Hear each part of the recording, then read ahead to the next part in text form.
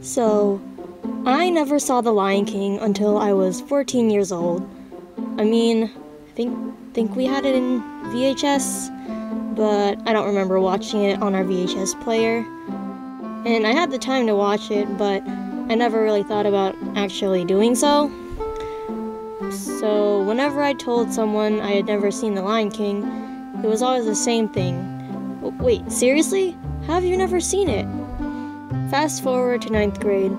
We were near the end of our Hero's Journey unit in English when our teacher tells us that we're gonna watch The Lion King and analyze Simba's hero's journey.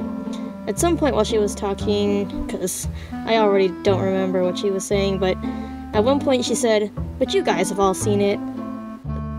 I haven't. Wait, seriously? Anyways, we watched the movie and it was pretty good. Granted, the projector that was displaying it was absolutely terrible.